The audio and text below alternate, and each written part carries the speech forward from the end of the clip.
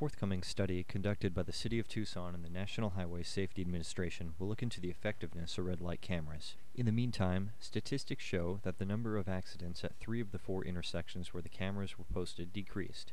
The only intersection to see an increase in collisions from 2006 to 2008 was at Nogales Highway in Valencia. In total, the number of collisions at the 4 intersections in 2007, the year the first camera was installed, was 109.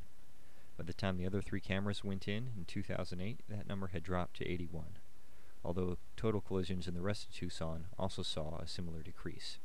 The number of red light flashes at these intersections has also gone down, most dramatically at the River and Oracle intersection, which saw a 45% drop to about 1,400 flashes a month, according to the Tucson Police Department's Traffic Division.